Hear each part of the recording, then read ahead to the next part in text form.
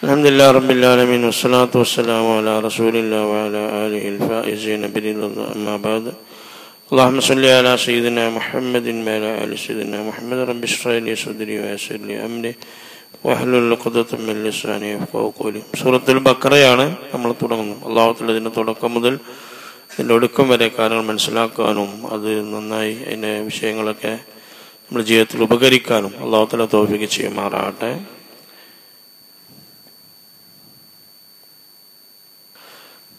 ബഖറ എന്ന മദനിയ സൂറത്താണ്. മദനിയ സൂറത്ത് എന്ന ഹിജ്റിന്റെ ശേഷം വന്ന സൂറത്താണ്. ഏത്?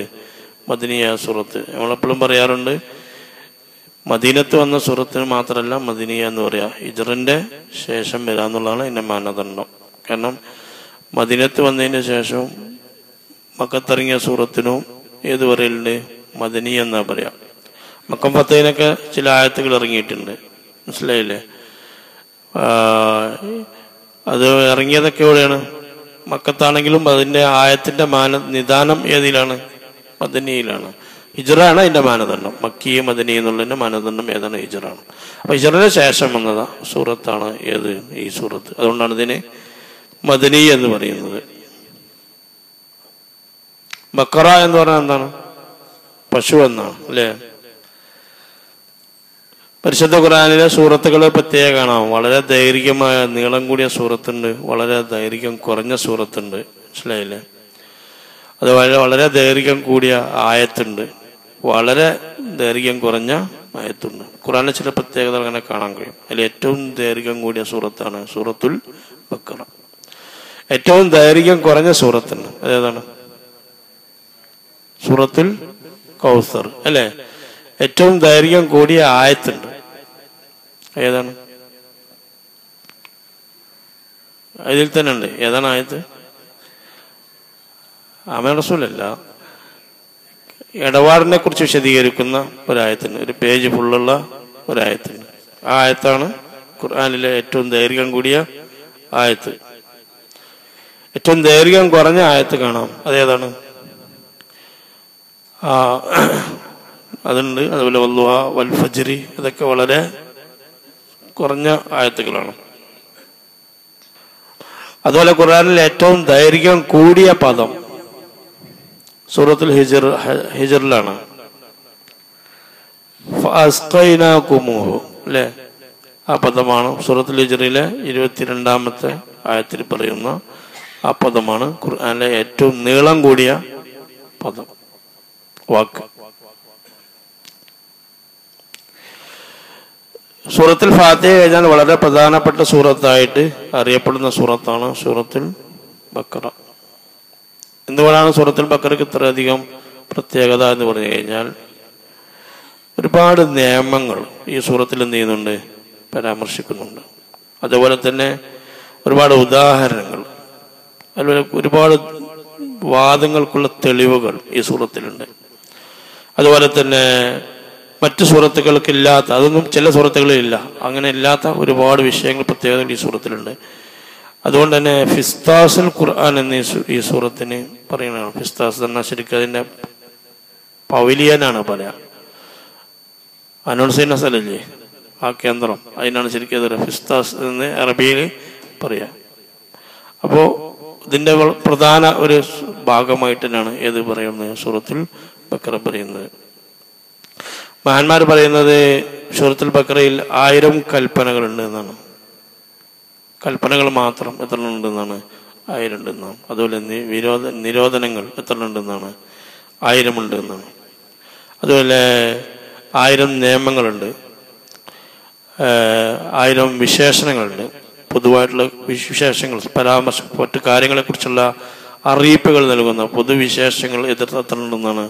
1000 ഉണ്ട് എന്നൊക്കെ മഹാന്മാർ വിശദീകരിച്ച് കാണാൻ കഴിയും. അതുകൊണ്ടാണ് മഹാനായ ഇബ്നു ഉമർ റളിയല്ലാഹുവിനൊക്കെ സൂറത്തുൽ ബഖറ മാത്രം പഠിക്കാൻ വേണ്ടി മാത്രം എത്ര കൊല്ലം എടുത്തതാണ്? 8 കൊല്ലം കൊണ്ടാണ് മഹാനായ ഇബ്നു ഉമർ റളിയല്ലാഹുവിനൊക്കെ ഏത് പഠിച്ചത്? സൂറത്തുൽ ബഖറ പഠിച്ചത്. അങ്ങനെയൊക്കെ ആണെങ്കിലും മഹാനായ ഇമാം ഗസാലി അദ്ദേഹത്തിന്റെ തഫ്സീറിൽ വിശദീകരിക്കുന്നുണ്ട്. അദ്ദേഹം ചില സമയത്ത് പറയുമായിരുന്നു, സൂറത്തുൽ ബഖറയിൽ എനിക്ക് മനസ്സിലാക്കിയെടുക്കാൻ കഴിയുന്നതാണ്. മഹാനായ ഇമാം ഗസാലി പറയുന്നത്, സൂറത്തുൽ ബഖറയിൽ നിന്ന് 10,000 മസ്അലകൾ എടുക്കാൻ കഴിയുന്നതാണ്. ഇതിൽ നിന്ന് സൂറത്തുൽ ബഖറ. അദ്ദേഹം തഫ്സീറുൽ കബീറിൽ സൂറത്തുൽ ബഖറയെ കുറിച്ച് പരിശദീകരിക്കുന്ന ആമുഖത്തിൽ അദ്ദേഹം പറയുന്നുണ്ട്. എന്നിട്ട് അദ്ദേഹം അത് സാധ്യമാണ്. എന്നിട്ട് കുറെ ആളുകൾ എങ്ങനെ സൂറത്തുൽ ബഖറയിൽ നിന്ന് അത്രയൊക്കെ മസ്അല എടുക്കുക എന്ന് ചോദ്യം ചെയ്തപ്പോൾ അദ്ദേഹം അത് സാധ്യമാണെന്ന് തെളിയിക്കുന്ന കുറെ കാര്യങ്ങൾ ആമുഖമായിട്ട് സൂറത്തുൽ ബഖറയിൽ വിശദീകരിക്കണം.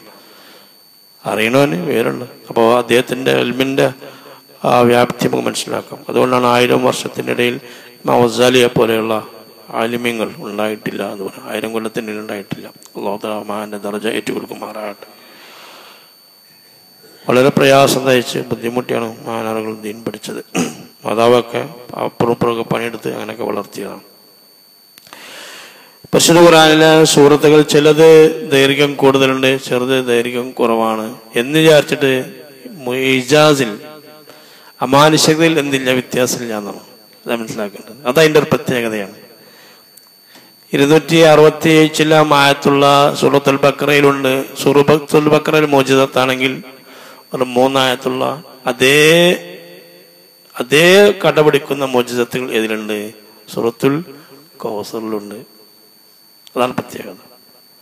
സൂറത്തുൽ ബഖറയിലുള്ള സാദൃശ്യമായ എല്ലാ മോചിതത്തുകളും ഒരു ആലിമിന് മനസ്സിലാക്കിയെടുക്കാൻ കഴിയും. ഇതിൽ സൂറത്തുൽ കൗസറിലും അതിൻ്റെ അമാനുഷികതകൾ മനസ്സിലാക്കിയെടുക്കാൻ കഴിയും.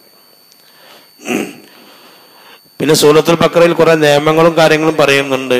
പിന്നെ എന്തിനാണ് ഈ ചില സൂറത്തിനെ ചെറുതാക്കുകയും ചില സൂറത്തിനെ വലുതാക്കുകയും ചെയ്തതിന്റെ ഹിക്മത്ത് എന്തായിരിക്കാം എന്ന് പണ്ഡിതന്മാർ ചർച്ച ചെയ്യുന്നുണ്ട്. ചില സൂറത്ത് വലുതാക്കി അല്ലെ, ചില സൂറത്ത് ചെറുതാക്കി, എന്തിനു വേണ്ടിയിട്ടായിരിക്കാം എന്നാണ് മഹാന്മാർ ചർച്ച ചെയ്യുന്നത്. ചില മഹാന്മാർ പറയുന്നത് ഇതിന് കാരണം ഈ തുടക്കക്കാര ആളുകളിലേക്ക് കാര്യങ്ങൾ മനസ്സിലാക്കാൻ, പിന്നെ അതുപോലെ ഇബാദത്തുകളിൽ എളുപ്പമാകാനും വേണ്ടി.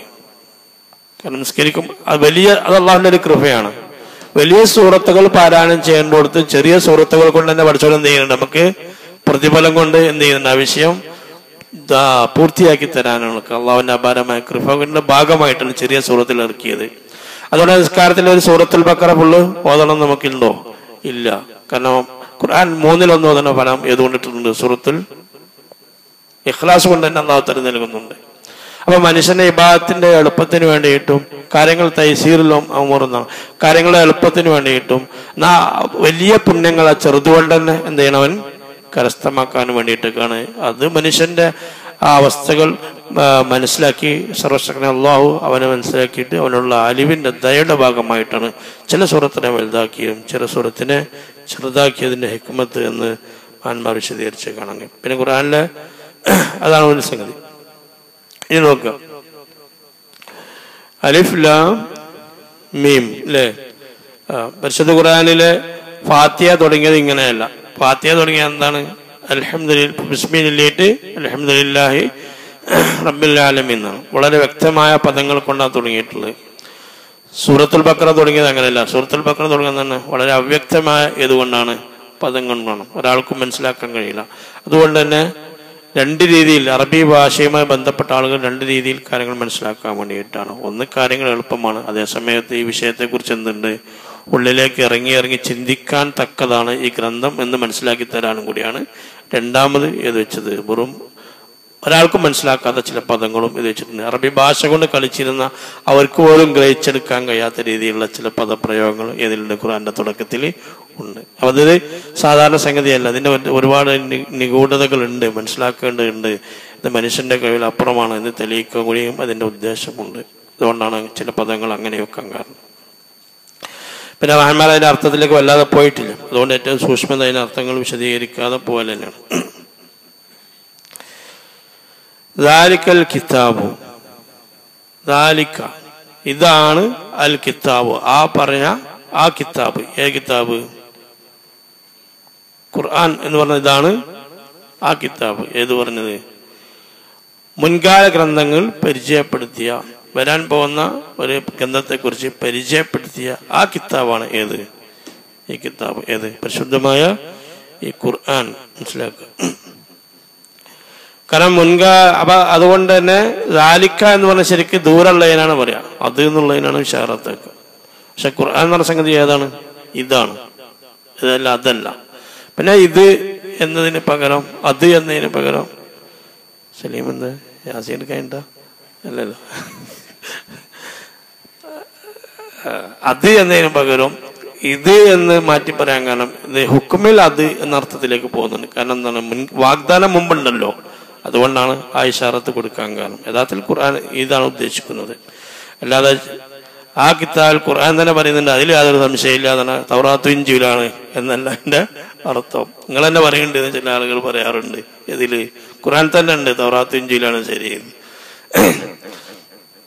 അത് ശരിയാന്ന് നമ്മൾ പറയണില്ലല്ലോ. പക്ഷെ അതിൽ വാഗ്ദാനം ചെയ്യപ്പെട്ട ഗ്രന്ഥമാണ് ഏത്, ആ ഗ്രന്ഥമാണ് ഏത്, ഇത് എന്നർത്ഥമാണ് അവിടെ ഉള്ളത്. മുൻകാല സമൂഹത്തിലെ ഒരുപാട് ഗ്രന്ഥങ്ങൾ അറിയിട്ടുണ്ട്. മഹാനായ മൂസാ നബി ഇസ്ലാമിന് തൗറാത്ത് ഉണ്ടായിട്ടുണ്ട്. ഖുർആന്റെ പ്രത്യേകത പറയാണ്. പക്ഷെ അതിൽ 1000 സൂറത്ത് ഉണ്ടായിരുന്നു എന്നാണ്. ഏല് തൗറാത്തിൽ 1000 സൂറത്ത് ഉണ്ടായിരുന്നു. ഓരോ സൂറത്തിലും 1000 ആയത്തുണ്ടായിരുന്നു.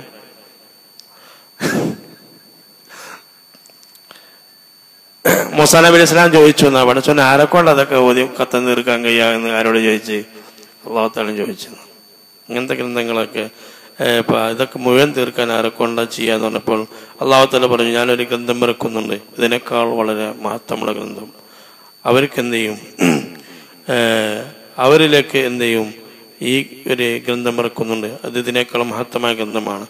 അത് ആരിലേക്കാണ് ചോദിച്ചപ്പോൾ നബി സല്ലല്ലാഹു അലൈഹി വസല്ലമയ്ക്കാണ് അല്ലാഹു തആല പറഞ്ഞു കൊടുക്കുകയും അവരിത് ഈ ഗ്രന്ഥങ്ങൾ പാരായണം ചെയ്യുകയും ആ ഗ്രന്ഥം അവർക്ക് ഞാൻ എളുപ്പമാക്കി കൊടുക്കുകയും ചെയ്യുമെന്ന് അല്ലാഹു തആല ആരോട് പറയണ്ടായി? മൂസാ നബി സ്വല്ലല്ലാഹു അലൈഹി വസല്ലം. അപ്പൊ മുൻകാല ഗ്രന്ഥങ്ങളിൽ നിന്ന് പാരായണം ചെയ്യാനുള്ള സുഗമമായ ഒരു എളുപ്പ ശൈലി ഏതിനുണ്ട്? പരിശുദ്ധ ഖുർആനുണ്ട്. തൗറാത്ത് പോലെ ആണെങ്കിൽ നമ്മൾ എന്ത് ചെയ്യില്ല, ഖുർആൻ കൊണ്ടുവെക്കാൻ തന്നെ ഒരു പള്ളി വേറെ എടുക്കേണ്ടി വരും. മനസ്സിലായില്ല? അതിനകത്രം ഏതുണ്ടാവും, ഏടുകളും പേജുകളും ഉണ്ടാവും. അപ്പൊ ലാ റൈബ ഫീഹി, അതിൽ യാതൊരു എന്തുമില്ല, സംശയമില്ല. ഇതാവുന്നു ആ ഗ്രന്ഥം, ഇതിലെന്തില്ല, യാതൊരു സംശയവുമില്ല. റൈബ്, റൈബ് എന്ന് പറഞ്ഞാൽ റൈബത്ത് എന്ന പദം സംശയം, ഷക്ക് എന്ന് പറഞ്ഞാൽ എന്താണ്?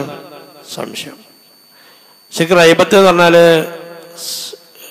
സംശയിക്കുന്ന സമയത്ത് മനസ്സിലുണ്ടാകുന്ന ഒരു തരം ഒരു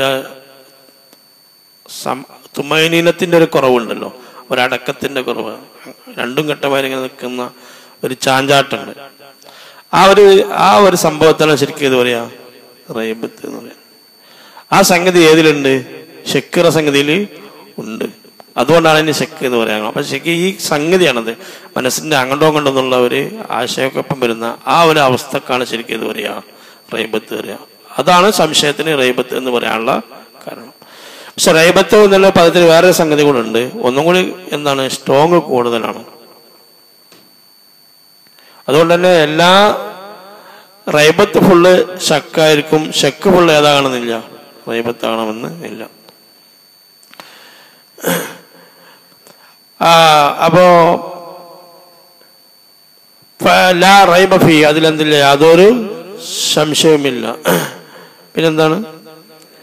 ഹുദൽ ലിൽ മുത്തഖീൻ, മുത്തഖീങ്ങളായ ആളുകൾക്ക് ഇതിലെന്തുണ്ട്, സന്മാർഗം ഉണ്ട്. ഈ കിതാബിൽ യാതൊരു സംശയമില്ല എന്നാണല്ലോ പറയണത്. എന്നാൽ ഇതിൽ സംശയം ഇഷ്ടം പോലെ ഉണ്ട്. ആർക്ക്? നമുക്കല്ല. സംശയമില്ലേ? സംശയമില്ല എന്ന് പറയാൻ പറ്റും. ഖുർആൻ സംശയിക്കുന്നവരില്ലേ? ഉണ്ട്.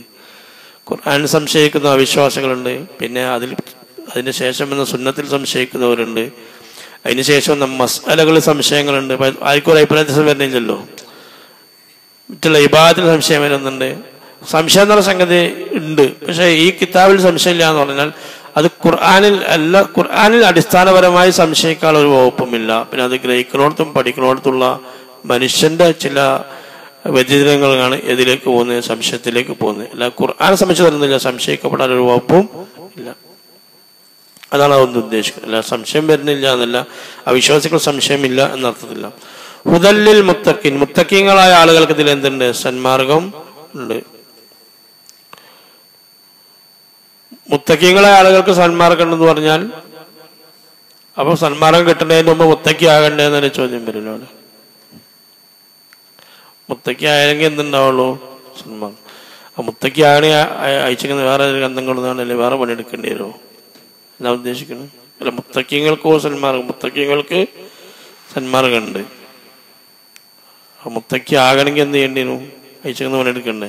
അപ്പൊ മുത്തക്കി ആകണതിന് മുമ്പ് സന്മാർഗം ഇല്ലേ? എന്താ അങ്ങനെ പറയുന്നു? ജനങ്ങൾക്ക് സന്മാർഗം ഉണ്ട് എന്ന അർത്ഥമാണ്. പക്ഷെ അതിന്റെ സന്മാർഗം കിട്ടണമെങ്കിൽ എന്ത് ചെയ്യണം? തഖ്വയുടെ മാർഗത്തിലേക്ക് അവൻ എന്ത് ചെയ്യണം? അവൻ ചലിക്കണം, മുന്നോട്ട് കാല് എടുത്ത് വെക്കണം. എങ്കിലേ അത് കിട്ടുള്ളൂ, സന്മാർഗം കിട്ടുള്ളൂ. അതിന് വേണ്ടിയിട്ടാണ് അങ്ങനെ പറയാൻ കാരണം. ജനങ്ങൾക്ക് എല്ലാ ജനങ്ങൾക്കും ഇതിൽ സന്മാർഗമുണ്ട്. സന്മാർഗം അത് യാതൊരു സംശയവുമില്ല. മാന്മാരുടെ ഉദാഹരണം പറഞ്ഞു. സൂര്യനുണ്ട്, പക്ഷെ ഒരു കണ്ണുവട്ടൻ സൂര്യനെ കാണില്ലാണ്ടെന്നില്ല, കാര്യമില്ല. തേന് മധുരമാണ്, രുചിക്കാത്തവൻ തേനെ കുറിച്ച് മധുരമില്ലാണ്ട് കാര്യമില്ല. കസ്തൂരിക്ക് സുഗന്ധമുണ്ട്, പക്ഷെ അത് വാസന അറിയാത്തവനോണ്ട് കാര്യമില്ല. ഖുർആൻ എന്തുണ്ട്? സന്മാർഗമുണ്ട്. പക്ഷെ ആ സന്മാർഗത്തിലേക്ക് ഒന്ന് പ്രവേശിക്കണം, എങ്കിലേ അത് കിട്ടുള്ളൂ, സന്മാർഗം കിട്ടുള്ളൂ. അതാണ് ഉദ്ദേശം. സന്മാർഗത്തിൽ എടുത്തു വെച്ചാലേ സന്മാർഗം കിട്ടുള്ളൂ. ഹുദല്ലിൽ മുത്തഖീൻ, മുത്തഖീങ്ങൾക്ക്. തഖ്വ എന്ന് പറഞ്ഞാൽ ശരിക്കും എന്താണ്? സൂക്ഷിക്കാന്നാണ്. ശരിക്കും തഖ്വ പറഞ്ഞാല് നമ്മൾക്കെതിരെ വരുന്ന വിഷയത്തെ തടയ എന്നാണ്. ഒരു മുത്തഖിയ മനുഷ്യൻ എന്ത് ചെയ്യുന്നുണ്ട്? പ്രൊട്ടക്ട് ചെയ്യാണ്. ഇത്തിക്കാ പറഞ്ഞ ശരിക്കും എന്താണ്? പരിച, കാവല് തേടാന്നാണ്. സഹാബികൾ പറഞ്ഞേ കാണാൻ കഴിയും.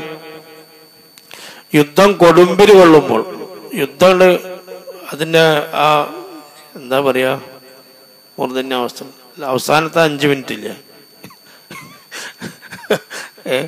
പന്തലിലേക്ക് എന്ന് പറഞ്ഞ പോലെ യുദ്ധം എന്താണ്? ആ കൊടുമ്പിരി കൊള്ളുന്ന സമയത്ത് സഹാബികൾ പറയുന്നത്, യുദ്ധം ഇങ്ങനെ കൊടുമ്പിരി കൊള്ളുമ്പോൾ ഇത് എന്ത് പറയും? ഇത്തഖൈനാബി റസൂലില്ലാഹി സ്വല്ലല്ലാഹു അലൈഹി വസല്ലം, ഞങ്ങൾ എല്ലാവരും കൂടി നേരെ ആരത്ത് പോകുന്നതാണ്, റസൂലുള്ളാഹിന്റെ ബാക്കിൽ പോയി നിൽക്കുന്നു. ആര് പറയുന്നത്? സഹാബികൾ. ഉമറുൽ ഖത്താബ് അടക്കം, ഉമറുൽ ഖത്താബ് റളിയല്ലാഹു അടക്കം പറയാണ്, യുദ്ധം ടൈറ്റ് കൂടിയാൽ പിന്നെ എന്താ ചെയ്യാൻ പറ്റാത്ത അവസ്ഥ, ഞങ്ങൾ വേഗം ആരെ പിന്നിൽ പോയി നിൽക്കും, നബി സല്ലല്ലാഹു അലൈഹി വസല്ലം പിന്നിൽ പോയി നിൽക്കും. ഒരു കാവല് എന്നുള്ള നിലക്ക്, മനസ്സിലായില്ലേ? അല്ല, യുദ്ധം കൊടുമ്പോ നബിനെ കാണാറുണ്ടാവില്ല എന്നെല്ലാരും അറിയണേ സാഹിബുണ്ട്. നബിനെ മുന്നിൽ അപ്പൊ നബി സല്ലല്ലാഹു അലൈഹി വസല്ലം ധൈര്യമാണല്ലോ പറയണത്. റസൂലുള്ളാഹി സ്വല്ലല്ലാഹു അലൈഹി വസല്ലം ധൈര്യമാണ്. എത്ര വലിയ ധൈര്യപരമായിട്ടും കാര്യമില്ല. ചിലപ്പോൾ അവർക്കൊക്കെ എന്തുണ്ടാവും, ഒരു ജീവനെ പഠിക്കാത്ത മനുഷ്യന്മാരില്ല, ആ സമയത്ത് മുന്നിൽ നിൽക്കാനുള്ള ധൈര്യം ആർക്കുണ്ടായിരുന്നു? റസൂലുള്ളാഹിക്ക്. അതൊരു നബിന്റെ പിന്നിൽ പോയി നിങ്ങളെ എന്ത് ചെയ്യും? അവിടെ നിൽക്കലാണ്. അപ്പൊ ഇത്തഖൈന എന്ന് പറഞ്ഞാൽ പരിച, സംരക്ഷണം തേടാന്നാണ്. അപ്പോൾ മുത്തഖിയ മനുഷ്യൻ അയാൾ കാവലത്ത്, അയാൾ പ്രൊട്ടക്ട് ചെയ്യാണ്. ഏതിനെ? അയാളുടെ ശരീരത്തിനെയും ഏതിനെയും. എന്തിനാണ് പ്രൊട്ടക്ട് ചെയ്യണേ? നരകത്തിനെയും. നരകത്തിൽ പോകാനുള്ള ഒരു പ്രൊട്ടക്ഷനാണ് ഏത്? അവിടുത്തെ തഖ്വ എന്ന് പറയുന്നത്. തഖ്വ 3 രീതിയിലുണ്ട്. തഖ്വ അനിശ്ചിർക്ക്, ഒന്ന് അവിശ്വാസത്തൊട്ട് ബുദ്ധിക്ക് എന്ത് ചെയ്യുക? സൂക്ഷിക്കുക. 2 തഖ്വ അനിൽ മാസിയ, തിന്മയെ പോകാതിരിക്കാനുള്ള തഖ്വ. 3 തഖ്വ അനില്ല, അള്ളാഹു അല്ലാത്ത വേറെ എല്ലാത്തിൽ നിന്നുള്ള എന്ത്, വേറെ ഒന്നിലേക്കും മനസ്സ് പോകാതിരിക്കാനുള്ള മനുഷ്യന്റെ തഖ്വ. ലാ റൈബ ഫീഹി, അല്ലേ? ഒരു മിനിറ്റ്. അത് തഖ്വയുടെ അങ്ങേയറ്റാണ്. അള്ളാഹു എല്ലാത്തിനെയും സൂക്ഷിക്കുക. മഹാന്മാരാളുകൾ ജീവിതത്തിൽ വളരെ വിശുദ്ധി പാലിച്ചിരുന്നു. ഇബ്നു സുരീനൊക്കെ വലിയ വലിയ സൂക്ഷ്മത പാലിച്ചായിരുന്ന ആളുകളെ കാണാൻ കഴിയും. നമ്മളെ കൊണ്ട് അങ്ങനെ കഴിയില്ല. നമ്മളൊക്കെ ഫത്തഖുല്ലാഹ മസ്തതഅതു എന്ന് പറഞ്ഞ വിഭാഗത്തിൽ കഴിയണമായാലും അള്ളാഹ്ക്ക് എന്ത് ചെയ്യുക? സൂക്ഷിക്കുക. അതേ ആ ഒരു ആയത്തുണ്ടായതുകൊണ്ട് നമുക്കൊരു ഇതുള്ളത്. സഹാബികൾ പറയാനുണ്ട്, ആ ഒരു ആയത്താണ് ആശ്വാസം. അള്ളാഹനെ സൂക്ഷിക്കേണ്ടവരെ സൂക്ഷിക്കുക എന്നുള്ള ആയത്തുണ്ട്. അങ്ങനെയുണ്ട്. അതാണ് ആര്? ഔലിയാക്കളെ തഖ്വ. അള്ളാഹനെ എങ്ങനെയാണ് സൂക്ഷിക്കേണ്ടത് അങ്ങനെ സൂക്ഷിക്കുന്നതാണ്. എന്നാ വേറെ തന്നെ ഫത്തഖുല്ലാഹ മസ്തതഅതു, കഴിയണ കാര്യങ്ങൾ എന്ത് ചെയ്യുക? പഠിച്ചവന് സൂക്ഷിക്കുക. അതിൽ പെടാനുള്ള പണി നോക്കുക, അല്ലേ? 2 ആരും അറിഞ്ഞാലാണ് അള്ളാഹ്. 2 കൂട്ടർക്കാന്ന് മനസ്സിലാക്കുക. നമ്മളിങ്ങനെ കഴിയണ വാരി സൂക്ഷിച്ചു നോക്കുക, അത്രേ ഉള്ളൂ. ബാക്കി അതാണ് തൗബ ചെയ്യുക. അല്ലെങ്കിൽ എന്ത് സൂക്ഷ്മത നമുക്കുള്ളത്, എവിടെ സൂക്ഷ്മത ഉള്ളത്, ഏത് വിഭാഗത്ത് നമ്മളത് ശരിയായി തോന്നുന്നു, അല്ലേ? ഇബ്നു സീരീൻ റളിയല്ലാഹു അൻഹു അദ്ദേഹം നെയ്യിന്റെ വ്യാപാരം ഉണ്ടായിരുന്നു. വലിയ സ്വപ്നവ്യാഖ്യാതാവാണ് ഇബ്നു സീരീൻ. സ്വന്തമായ ഒരുപാട് വ്യാഖ്യാനങ്ങൾ നടത്തിയ മഹാനാണ് ഇബ്നു സീരീൻ എന്ന് പറയുന്ന സ്വപ്നവ്യാഖ്യാതാവാണ്. അദ്ദേഹത്തിന് നെയ്യിന്റെ പശു നെയ്യൊക്കില്ലേ, അതിൻ്റെ വ്യാപാരം ഉണ്ടായിരുന്നു. അപ്പം അദ്ദേഹത്തിൻ്റെ 40 ഭരണികൾ അദ്ദേഹം നെയ്യ് നിറച്ചിരുന്നു. അപ്പം അദ്ദേഹത്തിൻ്റെ അടിമക്കുട്ടി ഒരു ഭരണിയിൽ നിന്ന് ഒരു ചത്ത എലിയെ പുറത്തെടുത്തു. ഇബ്നു സീരീൻ ചോദിച്ചു എന്നാണ്, ഏതിൽ നിന്നാണ് അടിമ എടുത്തിട്ട് കൊണ്ടുപോയി കാണിച്ചു കൊടുത്തത്? ആ നെയ്യിൽ ഏത് എലിയ? ഇബ്നു സീരീൻ ചോദിച്ചു അത് ഏതിൽ നിന്നാണ് കിട്ടിയത്? അപ്പം അതിന് അടിമക്ക് ഓർമ്മയില്ല ഏതിൽ നിന്നാണ് കിട്ടിയത്. 40 കഴുത്താൻ പറഞ്ഞു. ആരെ? നമ്മളവിടെയൊക്കെ ആണെങ്കിലോ ഹോട്ടലില് മറ്റേ വെള്ളപ്പത്തിന് കലിക്കയിലൊക്കെ എലിയും പൂച്ചൊക്കെ ഉണ്ടാവും, അത് രാവിലെ എടുത്തിടും. വേറെ എന്താ പണി അല്ലേ അങ്ങനെയല്ലേ ഉള്ളത്? അത് എടുത്തിടാൻ ഞാൻ എന്ത് ചെയ്യും? അവന്റെ ജോലി പോവും. അതുപോലെ തന്നെ മഹാനായ അബൂ യസീദ് അൽ ബസ്താമി റളിയല്ലാഹു അൻഹു, അദ്ദേഹം ഹമദാൻ എന്ന സ്ഥലത്ത് നിന്ന് അദ്ദേഹത്തിന്റെ വീട്ടിൽ ഒരുപാട് തയ്യാറികളുണ്ട്. ഒരു സാധനം വാങ്ങി, എന്തോ ഒരു ധാന്യങ്ങൾ വാങ്ങി. അപ്പൊ അതിൽ 2 ഉറുമ്പുണ്ടായിരുന്നു എന്നാണ്. അത് ഞാൻ വാങ്ങിയിട്ടില്ല, എന്ത് ചെയ്തു? തിരിച്ച് അവിടെ തന്നെ കൊണ്ടുപോയിട്ടിരുന്നതാണ്. ഹമദാൻ തന്നെ കൊണ്ടുപോയിട്ട് കേൾക്കണം. അതുപോലെ സൂക്ഷ്മത നമുക്ക് അറിയില്ല, മനസ്സിലായില്ലേ? അവർക്കതും തെറ്റായി തോന്നും.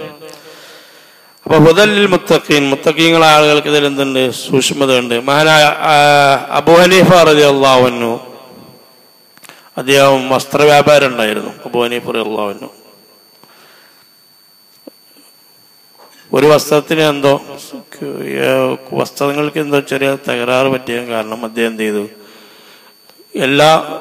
ഏത് വസ്ത്രത്തിലാന്നല്ല, അങ്ങനെ എന്തൊരു പ്രശ്നം അവിടെ ഉണ്ടായിട്ട് അദ്ദേഹം എന്ത് ചെയ്തു? വസ്ത്രം വാങ്ങിയ ആളുകൾക്കൊക്കെ കംപ്ലീറ്റ് പൈസ എന്ത് ചെയ്തു? തിരിച്ചു കൊടുക്കുകയും വസ്ത്രം ഞാൻ വേണ്ടാന്നാണ്. ചില കമ്പനികൾ അങ്ങനെ ചെയ്യാറുണ്ട്. അത് മാർക്കറ്റിങ്ങിന് വേണ്ടിയിട്ടാണ്, മനസ്സിലായില്ലേ? ഇത് അല്ലാഹു തആലയുടെ പദ്ധതിന് വേണ്ടിയിട്ടാണ്. വസ്ത്രം ഇടന്നോട്ടെ, കായ് വേണ്ടാന്ന് പറഞ്ഞിട്ട് എന്ത് ചെയ്തു? തിരിച്ചു കൊടുത്തു എന്ന് കാണാം. അതുപോലെ അദ്ദേഹം ആർക്കെങ്കിലും പൈസ കടം കൊടുത്താൽ ആ കടം കൊടുത്ത ആ സഹോദരന്റെ മരത്തിന്റെ അടിയിൽ കൊണ്ട് പോയി ഇരിക്കൂലാണ്.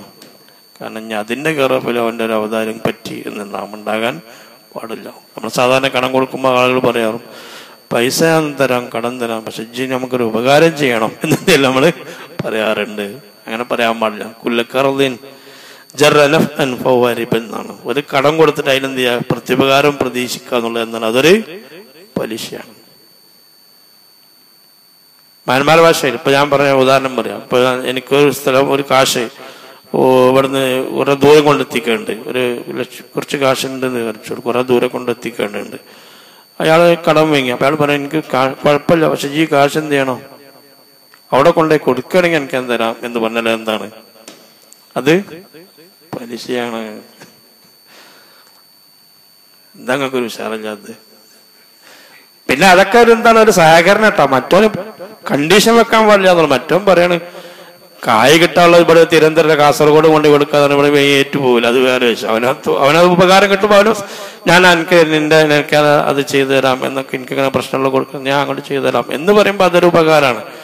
അല്ലാതെ എന്തല്ല, അതിലൊന്നും എന്ത് ചെയ്യാൻ പാടില്ല. കാശും തരാം, അതിനിങ്ങനെ തരണം എന്നുള്ളൊരു കണ്ടീഷൻ വെക്കാൻ പാടില്ല. പൈസ മാത്രം ബാങ്കിൽ പലിശ ഇല്ല എന്നാണ് എല്ലാം വെച്ചത്.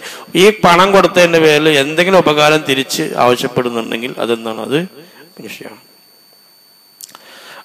ഹുദല്ലിൽ മുത്തഖീൻ, മുത്തഖീൻ അതൊക്കെയാണ് തഖ്വയുടെ വിശദീകരണങ്ങൾ മഹാന്മാർ പറയുന്നത്. മുത്തഖീൻ ആൾക്ക് തരുന്നുണ്ട് സന്മാർഗമുണ്ട്. അല്ലാഹു തആല സന്മാർഗികളാക്കി നമ്മളെ മാറ്റുമാറാകട്ടെ.